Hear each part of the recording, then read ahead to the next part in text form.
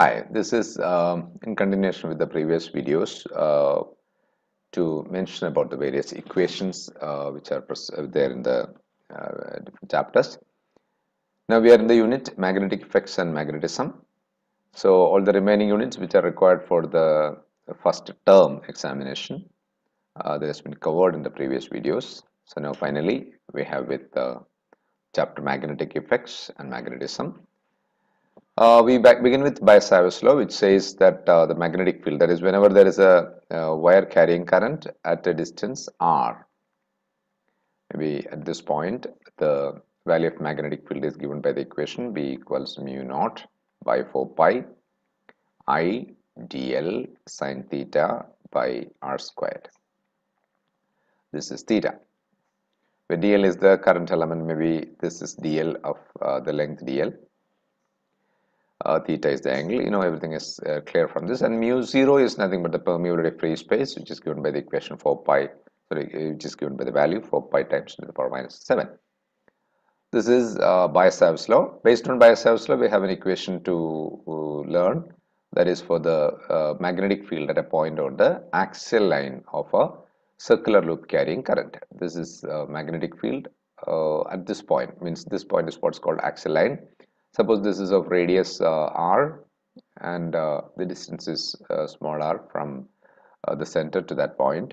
This magnetic field is mu naught I r squared by 2 into r squared plus small r squared all raised to 3 by 2. It's equation for the magnetic field at a point on the axial line of a circular loop carrying current. And along with that, we have one more equation, that is magnetic field at the center. Okay, center of the loop of radius r. The equation is mu naught I by 2r. And also, if it is a short or small loop, then that is, if the radius is negligible, then the equation would become mu 0 I by 2 small r cubed. That is, capital R is negligible compared to the small r, means distance. So Biot-Savart's law, the two equations related to that.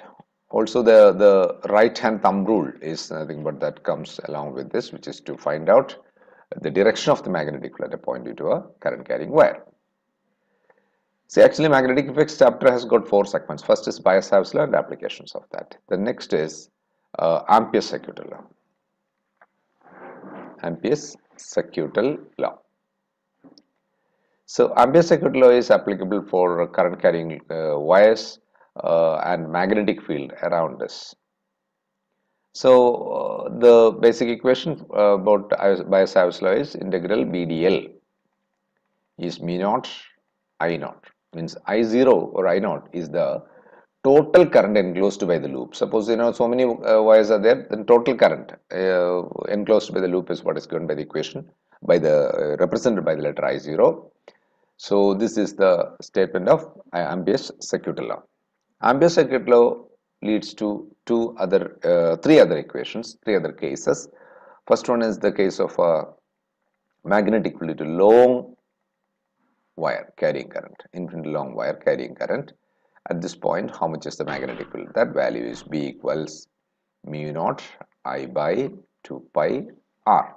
This is the equation for the magnetic field at a point due to an infinitely long wire carrying current. Now another one is the long solenoid. Okay, sorry, long solenoid.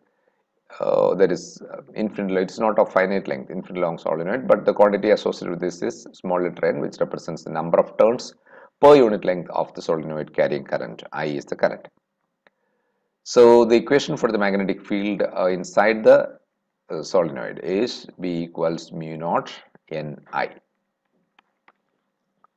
This is the expression for the magnetic field inside a solenoid.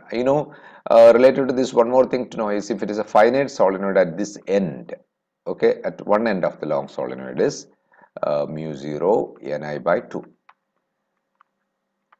Memorize this as well. And finally, one more thing from Ampere's circuital law is the expression for the magnetic field due to a toroidal solenoid. So Ampere's circuital law, then application to find the magnetic field to a straight long wire carrying current, then straight long solenoid, then toroidal solenoid. Toroidal solenoid means like this, this one. Toroidal solenoid of average radius small r.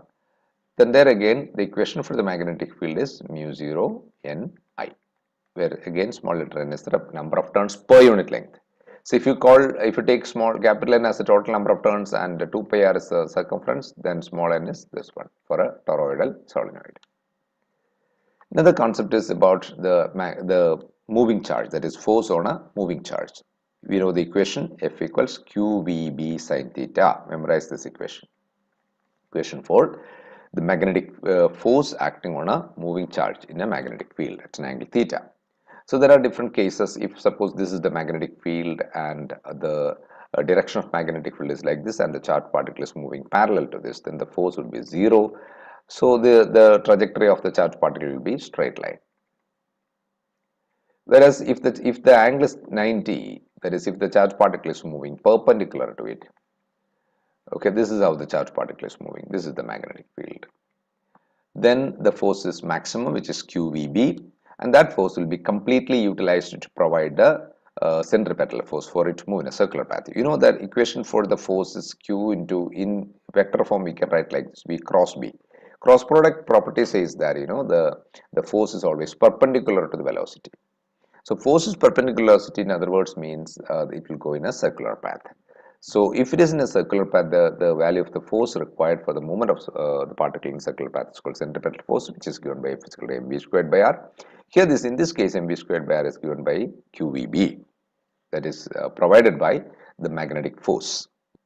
Okay, based on this we have the equation radius as we get an equation radius is mv by qb, which can also be written as root of 2m into kinetic energy. mv means momentum. Momentum and kinetic energy are related like this, mv by qb. So this is one thing to know. And continuation of this, even we have the equation for frequency of revolution of charged particle. When a charged particle is moving in a perpendicular magnetic field, it will go in a circular path. If it is in a circular path, the frequency of revolution is given by qb by 2 pi m, and the reciprocal of that is called time period, which is 2 pi m by qb.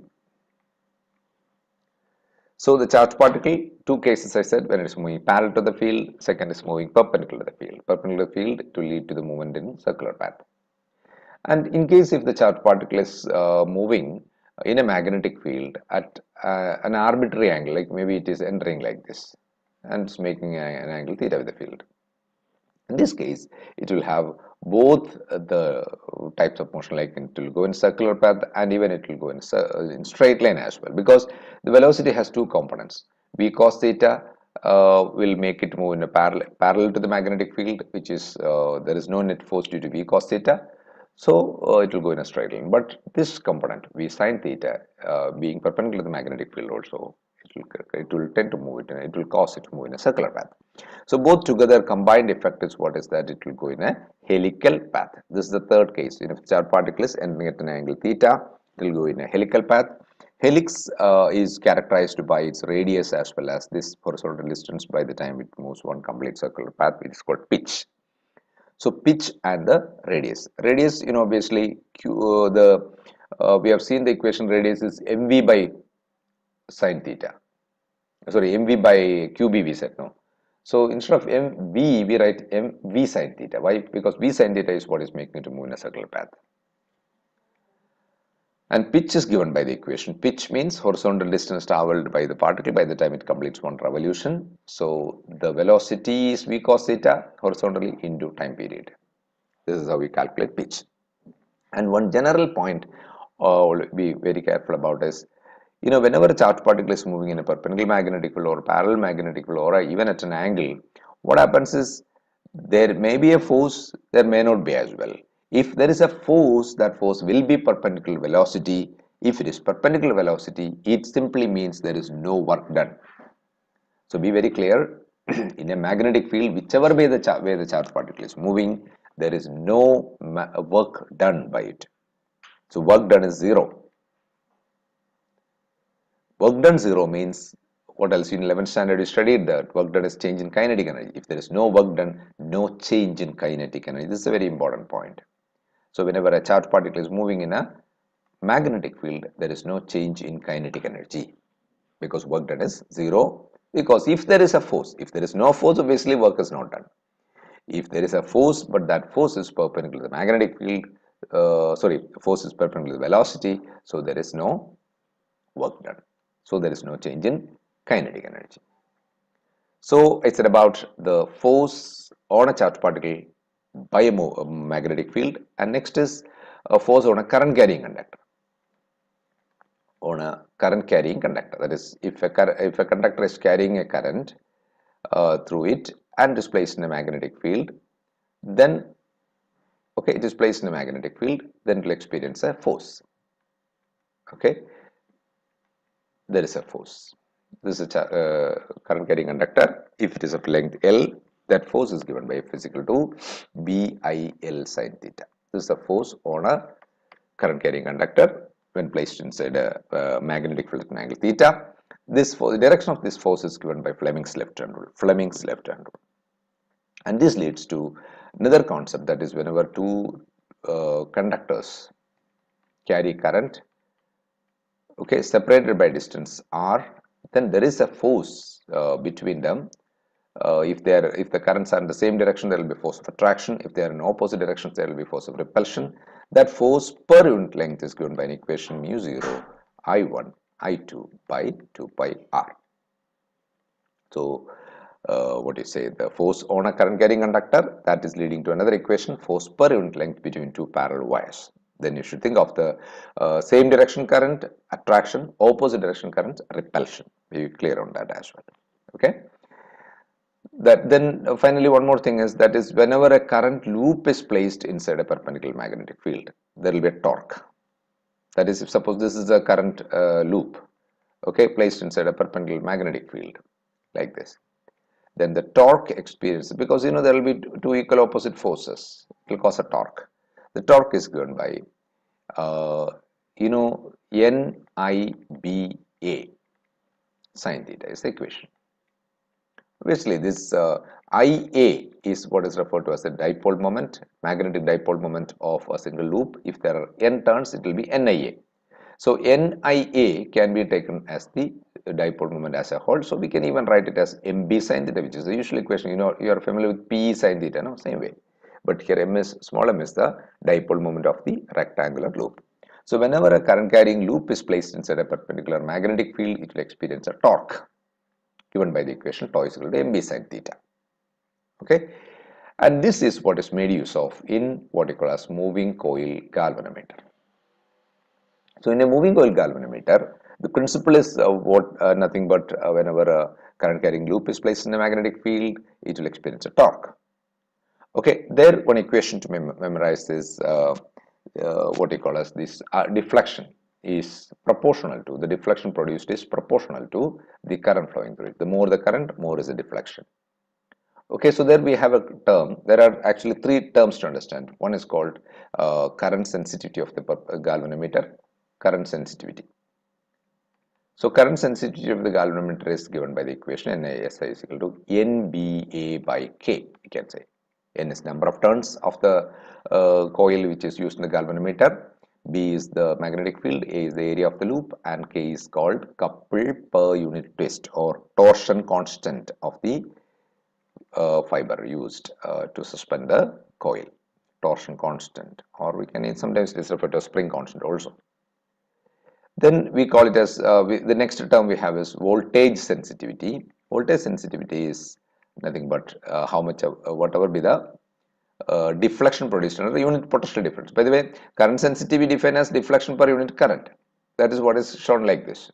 When deflection per unit potential difference or voltage, when you say instead of voltage, we can write even I. So alpha by I is what is referred to as current sensitivity. So current sensitivity can also be referred to as or expressed as SI by R.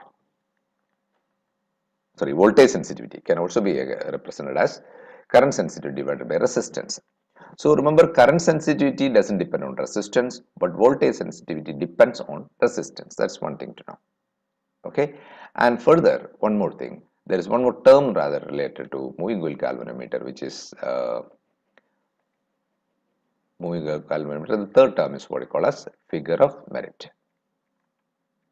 Okay, figure of merit is nothing but how much current is required to produce unit deflection. Current required to produce unit deflection in the galvanometer. Therefore, it is nothing but the reciprocal of the current sensitivity. Okay, so current sensitivity, voltage sensitivity, and figure of merit are the three terms associated with the moving coil galvanometer. It's a very sensitive device, but galvanometer cannot directly be used as a meter or voltmeter, but it can be converted by connecting a very low resistance in in parallel called shunt resistance. Okay, this as a whole will become an ammeter.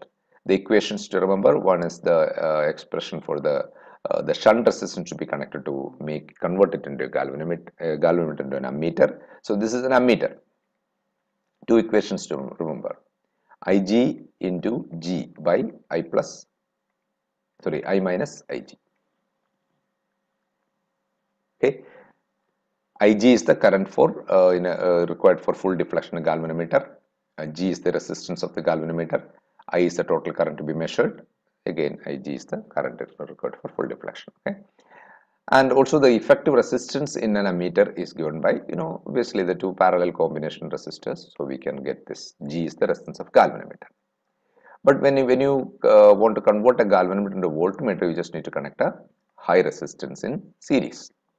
There are the two equations to remember. V by Ig minus G is the resistance to be connected to convert a galvanometer into a meter. V is the total voltage to be measured. In that case, Ig is the total current required for full deflection of the galvanometer.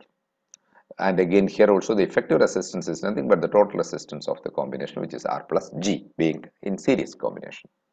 So these are the ways a galvanometer can be converted first into an ammeter, next into a voltmeter. Memorize these equations. As I mentioned at the beginning, we are focusing only on the basic equations associated with these chapters. Finally, we have the chapter magnetism. Okay, under magnetism, for this term, we just need to learn only a few things. That is basically what Earth's magnetism. So under Earth's magnetism, terms to understand is one is about angle of declination, which is the angle between the magnetic meridian and geographic meridian, and angle of dip, which is the angle the magnetic field at any place makes with the horizontal at a place on the surface of the Earth. So we have the term BH, horizontal component, as B cos theta. We resolve B, means actual magnetic field of Earth, into two components, B cos theta and B sin theta, horizontal and vertical components, B cos theta and B sin theta. When you divide BV by BH, is B sin theta by cos theta, that is tan theta. Theta is the angle of dip angle. Okay, mainly these are the things related to Earth's magnetism. Earth is a magnet because of the molten materials, the circulation of convection currents inside the mantle of the Earth. Earth is a magnet. And the equations to memorize is BH, BV and tan theta. So typically a simple one question like what's the angle of dip at the place where horizontal and vertical components are equal. If a question comes, horizontal and vertical components are equal, means tan theta would be 1. So theta is 45 degree. Also remember that the pole, the angle of dip is 90, and at the equator, the angle of dip is 0. This is pole and this at the equator. And if there is a place where the Earth's magnetic field can get cancelled by the magnetic field due to a magnet, that point is called a null point or a neutral point. That's again a concept to understand. Okay, I think that's it. So I just briefed you the basic equations coming in the chapters. So dear students, in view of the term 1 CBSE examinations,